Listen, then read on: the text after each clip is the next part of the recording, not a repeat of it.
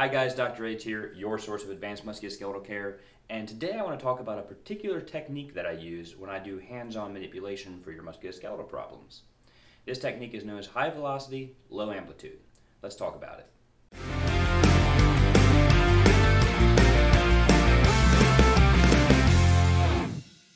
So the technique I want to talk about today is known as HVLA, which stands for high velocity, low amplitude, and it's a technique that is performed exactly as it sounds, a short, quick thrust usually applied to a joint. It looks a little something like this. Okay, so I'm going to demonstrate what this HVLA technique looks like.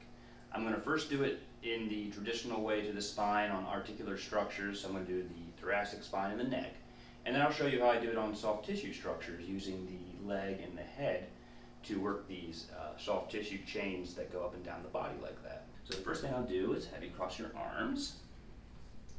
Roll you towards me.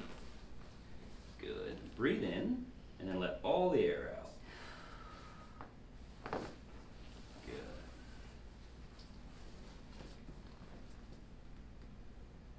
Same thing. Just let your head drop and relax.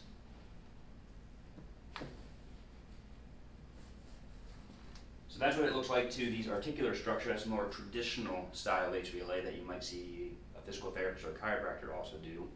But you can also apply it to soft tissue structures. So if I pick up this leg here, I know because I've already diagnosed this patient, that there is a line of tissue going up this leg and about toward the middle of her back.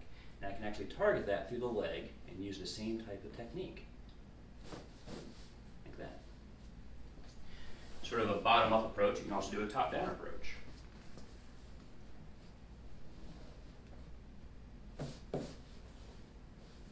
Just like that. And that's what HVLA looks like. So this technique can go by various different names depending on who's doing it. There's a lot of different type of practitioners who do this technique. I think it's been popularized primarily by chiropractors, but osteopathic physicians like myself, allopathic or MD physicians who work in the musculoskeletal fields like sports medicine physiatry do it, physical therapists do it. A whole bunch of people do this technique, and they each have their own sort of name for it. In terms of the history of this technique, it's been done forever. It's probably been done before Hippocrates. In terms of establishing it in a field of medicine, especially in this country, in the United States, it was popularized in the mid to late 1800s by kind of two separate people. The founder of osteopathic medicine, A.T. Still, and the founder of chiropractic medicine, D.T. Palmer. Now you can get into a really, really heated debate as to whether or not D.T. Palmer stole the idea from A.T. Still or kind of came up with it entirely on his own and separately.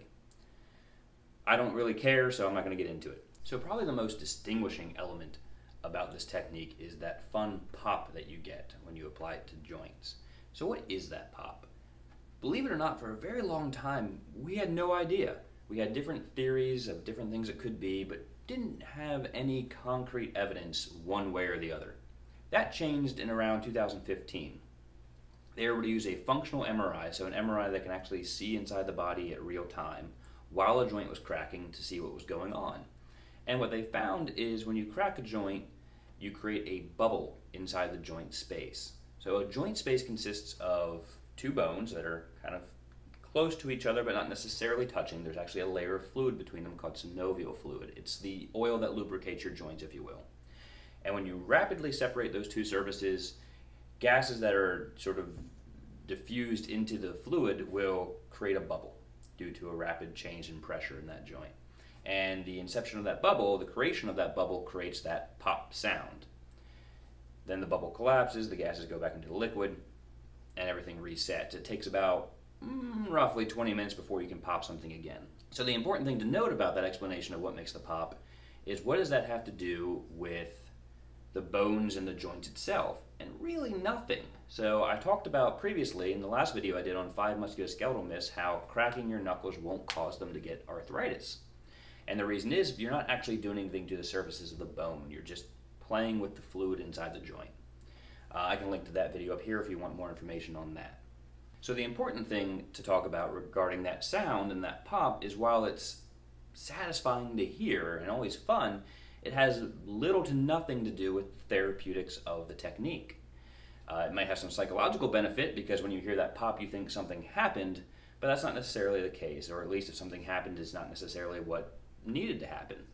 It's just the fact that we separated two surfaces of a joint really quickly, and then you can create that bubble. So the number one thing I'm usually having to explain to patients when I'm doing this technique is, if I do this sort of rapid short thrust on something and you don't get a pop sound, it doesn't mean it didn't work. It just means that for whatever reason we didn't separate those two joints just right to create that little bubble and cause the pop sound. So if the cracking has nothing to do with how this technique works, how does it work? Previously it was kind of believed that you were popping things back into place and that was making the joint sound, which you can kind of understand how people might think that would lead to joint degeneration or arthritis. If you're shifting a bone back into place, sure, you're going to put some wear and tear on the joint surfaces, but we know that's not the case. If you go and see your physical therapist, chiropractor, myself, and you have this technique done to you, we're not actually popping or realigning anything in your back by like brute force. What's really going on is actually incredibly complicated, and I'm going to oversimplify the heck out of it. If you're one of those people who likes the really nitty-gritty details, I actually just published an article in the Journal of American Osteopathic Association in the October 2019 edition, and I'll put the link to that down below if you're just one of those individuals who needs to know exactly how this works. It's actually working through neurology, through the nervous system. You have all these tiny muscles, relatively tiny muscles, going up and down your spine. We'll just use the spine for example, but they're around every joint. And these muscles tell your brain where things are in space. This is called proprioception. Your brain's ability to know where you are at any given time, or where any body part is at any given time, is your proprioceptive sense. So what we're doing when we do this thrust, this high velocity, low amplitude, this short, quick thrust, that characteristic seems to have a special effect on the nerves that go to these tiny muscles up and down your back. And so when we do this technique and we have that little short, quick thrust, it sends a signal to your brain that resets its proprioceptive sense, that balances it. What can happen is if there's a disruption in this proprioception, this idea of where your back is in space, that can cause pain. A great example of this is they did a study where they took healthy volunteers and put them in front of a mirror.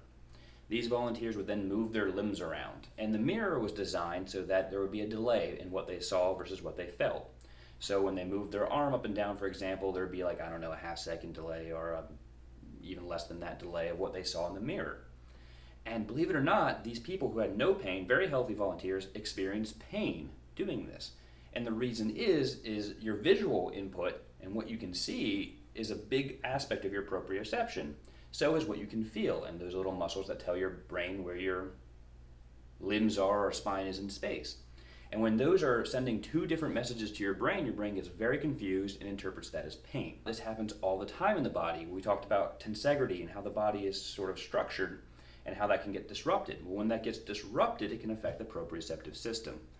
What this technique does when I'm pushing and thrusting and causing you to crack and pop, I'm not putting anything back into place, I'm resetting that sense of proprioception so that we can fix that aberrancy. So the important thing to note here is that yes, it's traditionally done to the spine because the spine is sort of the main element of your central nervous system.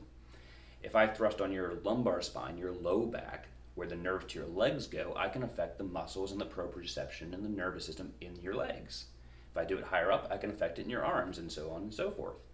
And so knowing where to do this is very, very important, which is why if you come to see me for, say, knee problems, I might do this technique to your low back, even though your low back doesn't hurt. That explains why I'm doing it there. In addition, even though it's traditionally done to the spine and to joints, it doesn't have to be. You can do this to soft tissue. In the demonstration that you saw earlier in this video, I did these pulling techniques to the head and neck or to the leg. I'm not really trying to pull the hip joint or crack the neck.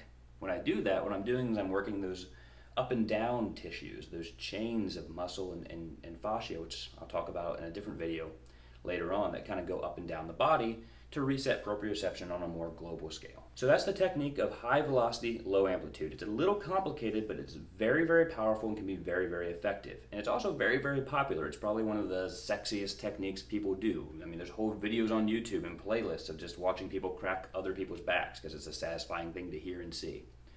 But it's a lot more complicated than just popping and cracking and making you feel good. It has a whole neurological component to it. And that's what I wanted to explain in this video. Hope that's of interest to you. Let me know if you like this sort of technique video. I can certainly do more videos on different techniques that I do. I just chose this one because it's sort of the most popular one and most well-known one. Until later, keep moving.